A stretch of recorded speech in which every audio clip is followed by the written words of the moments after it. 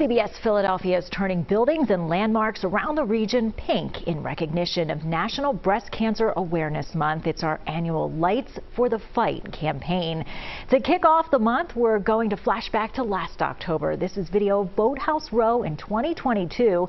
As you may know, Fairmount Park Conservancy is partnering with Philadelphia Parks and Recreation to replace and upgrade the light system, which is expected to be unveiled by the end of the year. So the boathouses are dark this October, but the message remains the same.